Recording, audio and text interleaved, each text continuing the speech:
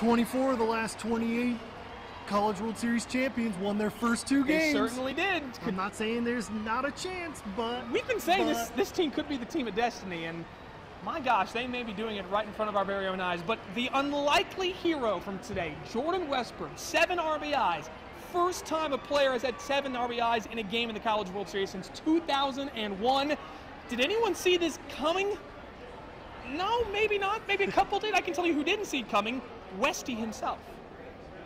No, I don't. I'm gonna be honest. I don't think I did see that kind of game. I always, you always think about that kind of thing happening, and you try to envision yourself in that moment. But no, just I wanted to contribute in any way I could and help my team win, and just to do this was over the top. Did you see Westy having that big of a day?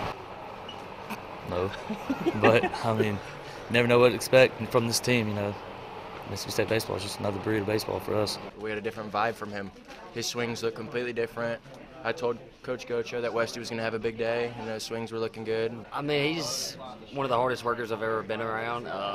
It's been there all year, and it just happened to come out in the College World Series. I'm not sure that you're ever, predicting 7 RBIs, a grand slam, and a bases clearing double.